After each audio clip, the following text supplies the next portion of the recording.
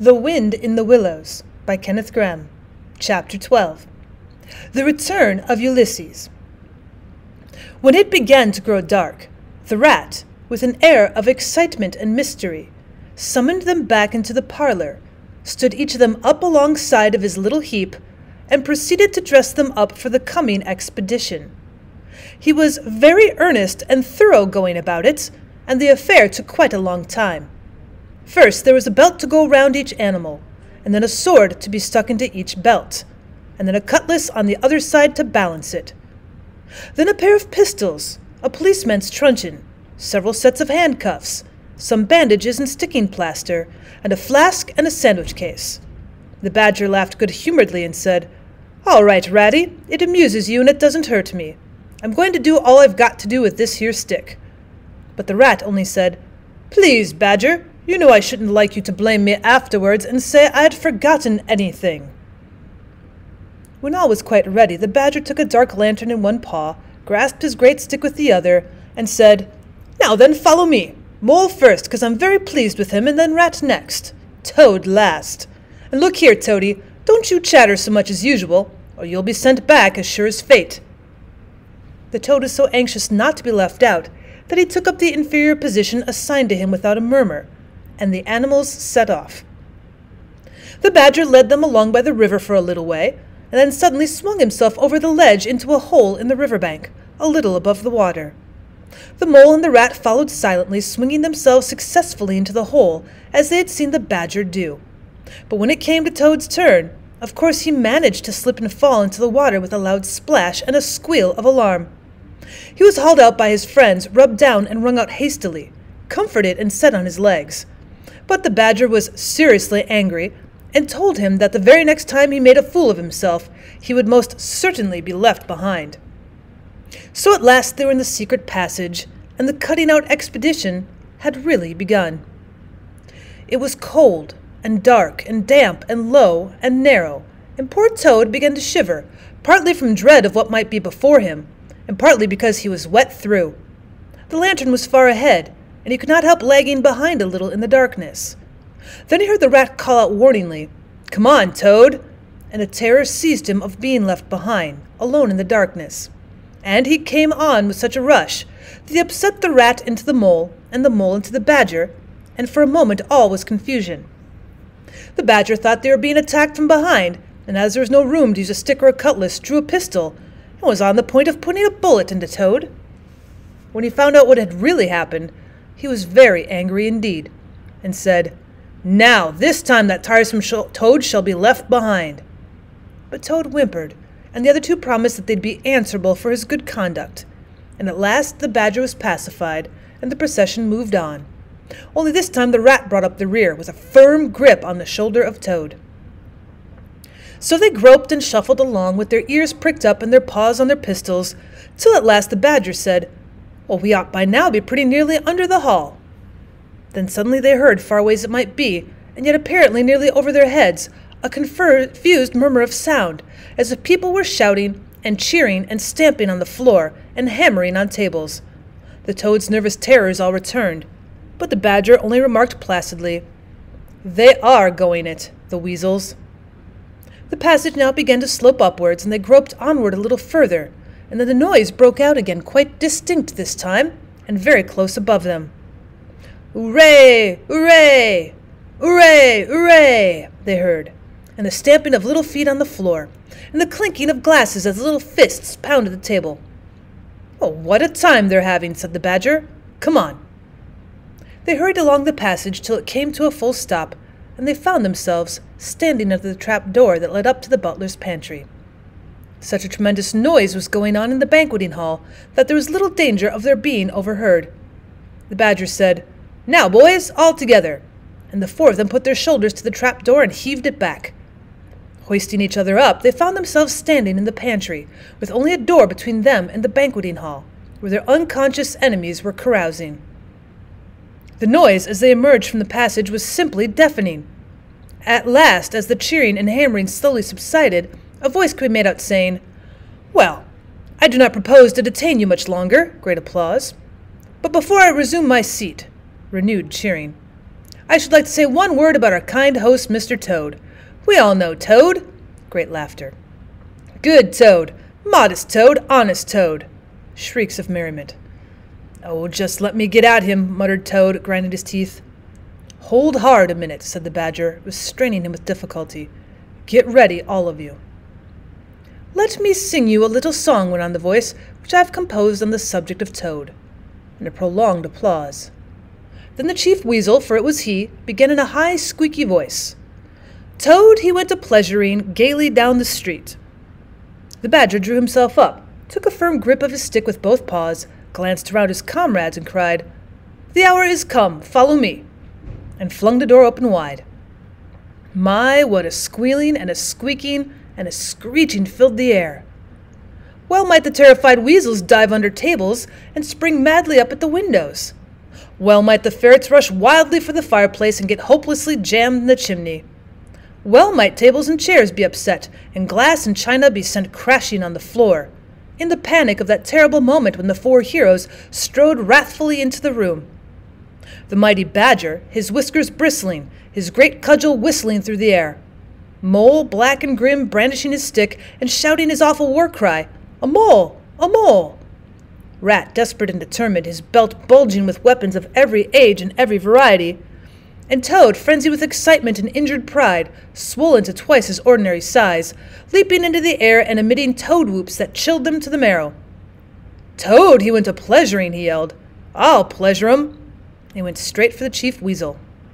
There were but 4 in all, but to the panic-stricken weasels the hall seemed full of monstrous animals, gray, black, brown, and yellow, whooping and flourishing enormous cudgels, and they broke and fled with squeals of terror and dismay, this way and that, through the windows and up the chimney, anywhere to get out of reach of those terrible sticks. The affair was soon over. Up and down the whole length of the hall strode the 4 friends, whacking with their sticks at every head that showed itself, and in 5 minutes the room was cleared. Through the broken windows the shrieks of terrified weasels escaping across the lawn were borne faintly to their ears. On the floor lay prostrate some dozen or so of the enemy, on whom the mole was busily engaged in fitting handcuffs. The Badger, resting from his labors, leant on his stick and wiped his honest brow. Mole, he said, you're the best of fellows. Just cut along outside and look after those stoat sentries of yours and see what they're doing. I've an idea that, thanks to you, we shan't have much trouble from them tonight. The Mole vanished promptly through a window, and the Badger bade the other 2 to set a table on its legs again, pick up knives and forks and plates and glasses from the debris on the floor, and see if they could find materials for a supper. I want some grub, I do, he said, in that rather common way he had of speaking. Stir your stumps, Toad, and look lively. We've got your house back for you, and you don't offer us so much as a sandwich. Toad felt rather hurt that the Badger didn't say pleasant things to him as he had to the Mole, and tell him what a fine fellow he was, and how splendidly he had fought, for he was rather particularly pleased with himself in the way he had gone for the Chief Weasel and sent him flying across the table with one blow of his stick. But he bustled about, and so did the Rat, and soon they found some guava jelly in a glass dish, and a cold chicken, and tongue that had hardly been touched, some trifle, and quite a lot of lobster salad, and in the pantry they came upon a basket full of French rolls and any quantity of cheese, butter, and celery. They were just about to sit down when the Mole clambered in through the window, chuckling and with an armful of rifles. It's all over, he reported. From what I can make out, as soon as the stoats, who were very nervous and jumpy already, heard the shrieks and the yells and the uproars outside the hall, some of them threw down their rifles and fled. The others stood fast for a bit, but when the weasels came rushing out upon them, they thought they were betrayed, and the stoats grappled with the weasels, and the weasels fought to get away, and they wrestled and wriggled and punched each other, and rolled over and over till most of them rolled into the river. They've all disappeared by now, one way or another, and I've got their rifles, so that's all right. Excellent and deserving animal, said the Badger, his mouth full of chicken and trifle. Now there's just one more thing I want you to do, Mole, before you sit down to your supper along of us. And I wouldn't trouble you, only I know I can trust you to see a thing done. And I wish I could say the same of everyone I know. I'd send Rat if he wasn't a poet. I want you to take those fellows on the floor there upstairs with you, and have some bedrooms cleaned out and tidied up and made really comfortable. See that they sweep under the beds, and put clean sheets and pillowcases on, and turn down one corner of the bedclothes, just as you know it ought to be done. and have a can of hot water and clean towels and fresh cakes of soap put in each room. And then you can give them a licking apiece if it's any satisfaction to you, and put them out by the back door, and we shan't see any more of them, I fancy. And then come along and have some of this cold tongue. It's first rate. I'm very pleased with you, Mole." The good-natured Mole picked up a stick, formed his prisoners up in a line on the floor, and gave them the order, "Quick march!" and led his squad off to the upper floor. After a time he appeared again smiling, and said that every room was ready, and as clean as a new pin. "And I didn't have to lick them either," he added. "I thought on the whole they had a licking enough for one night, and the weasels, when I put point to them, quite agreed with me, and said they wouldn't think of troubling me. They were very penitent, and said they were extremely sorry for what they had done. But it was all the fault of the chief weasel and the stoats, and if ever they could do anything for us at any time to make up, we'd only got to mention it. So I gave them a roll apiece and let them out at the back, and off they ran as hard as they could." Then the Mole pulled up his chair up to the table and pitched into the cold tongue, and Toad, like the gentleman he was, put all his jealousy from him and said heartily, "Thank you kindly, dear Mole, for all your pains and trouble tonight, and especially for your cleverness this morning." The Badger was pleased at that and said, "Well, there spoke my brave Toad." So they finished their supper in great joy and contentment, and presently retired to rest between clean sheets, safe in Toad's ancestral home, won back by matchless valor, consummate strategy, and a proper handling of sticks. The following morning Toad, who had overslept himself as usual, came down to breakfast disgracefully late, and found on the table a certain quantity of eggshells, some fragments of cold and leathery toast, a coffee-pot 3/4 empty, and really very little else, which did not tend to improve his temper, considering that, after all, it was his own house. Through the French windows of the breakfast-room he could see the Mole and the Water Rat sitting in wicker chairs out on the lawn, evidently telling each other stories, roaring with laughter and kicking up their short legs in the air.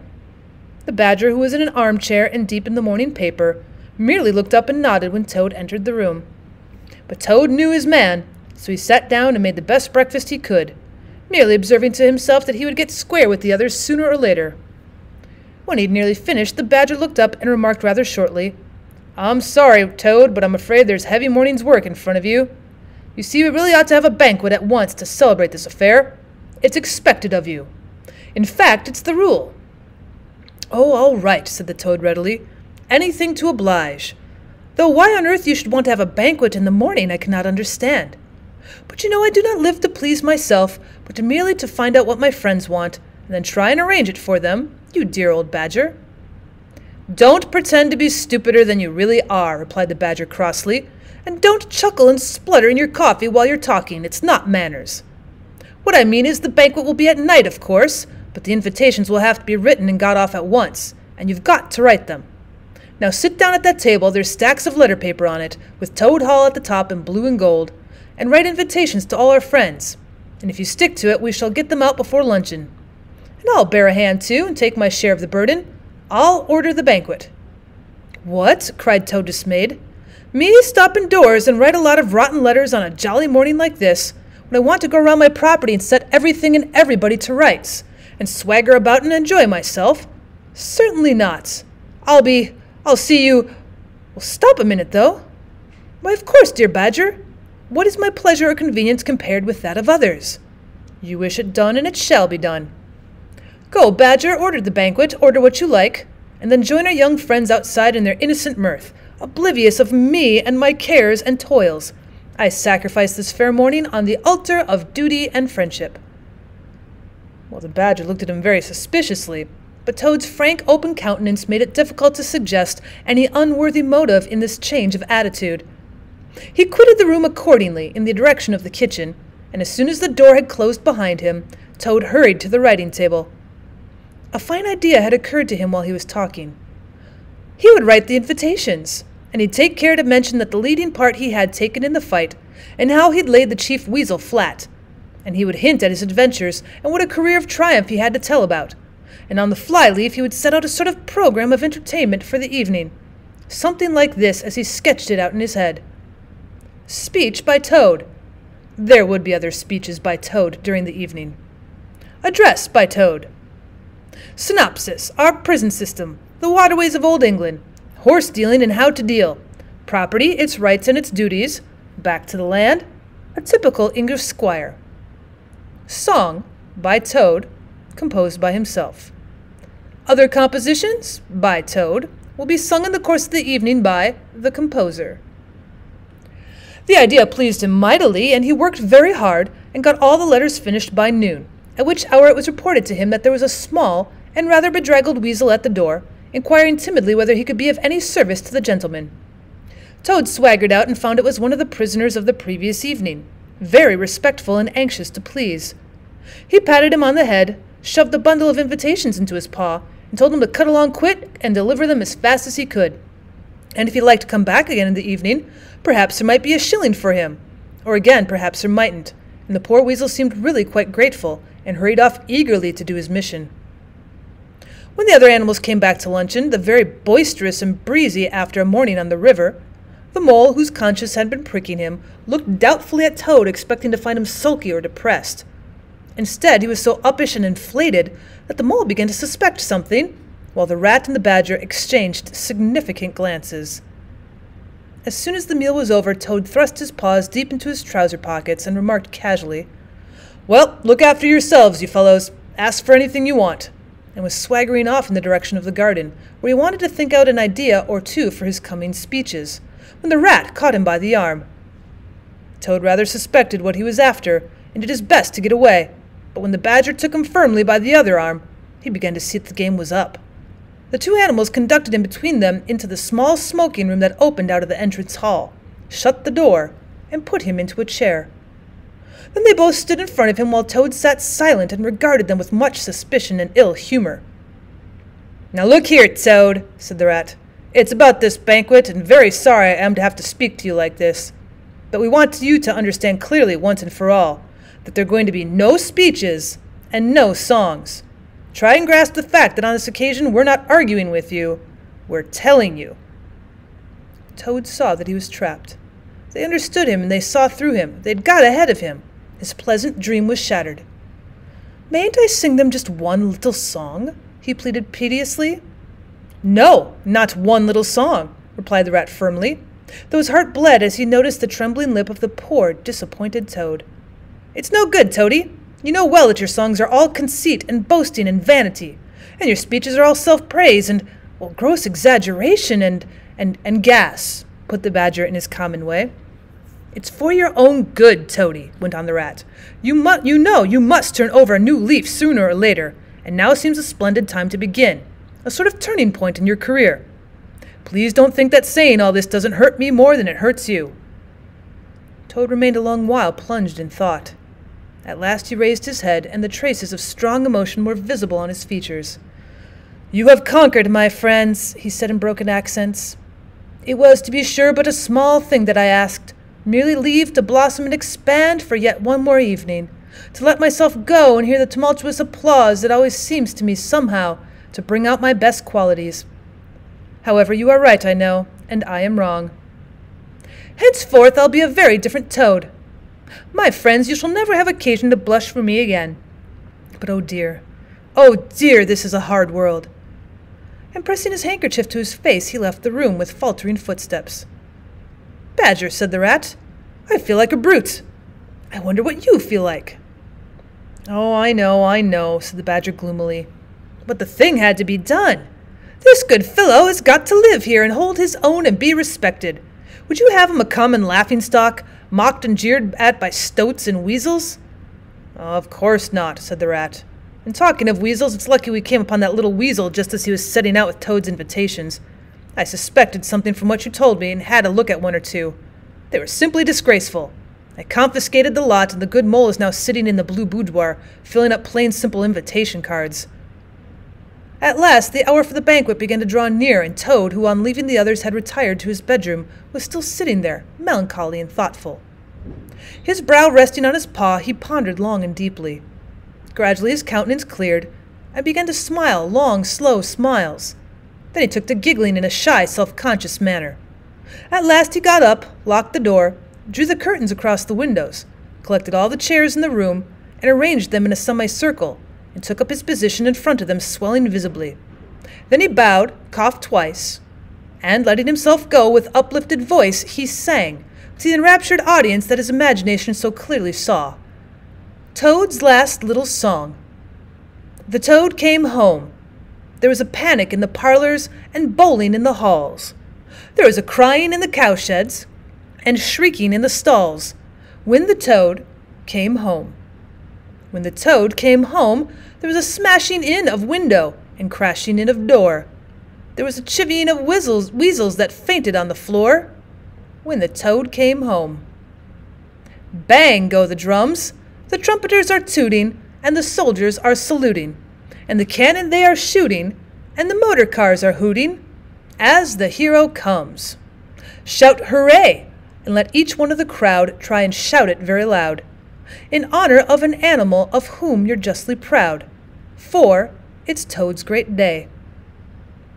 He sang this very loud with great unction and expression, and when he'd done, he sang it all over again. Then he heaved a deep sigh, a long, long, long sigh.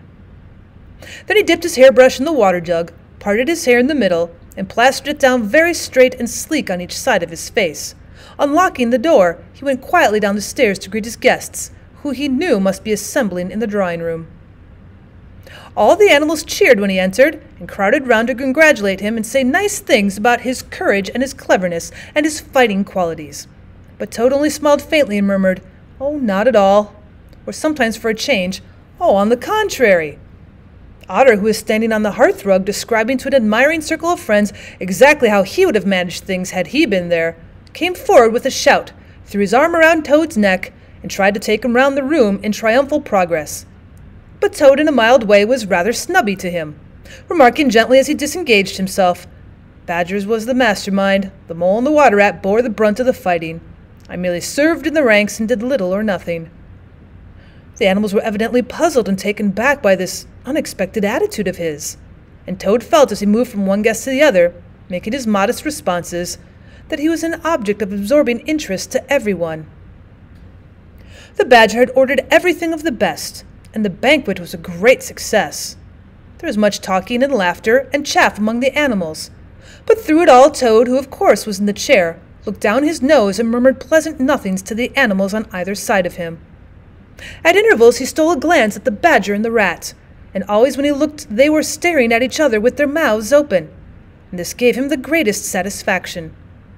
Some of the younger and livelier animals, as the evening wore on, got whispering to each other that things were not so amusing as they used to be in the good old days, and there were some knockings on the table and cries of "Toad! Speech! Speech from Toad! Song! Mr. Toad's song!"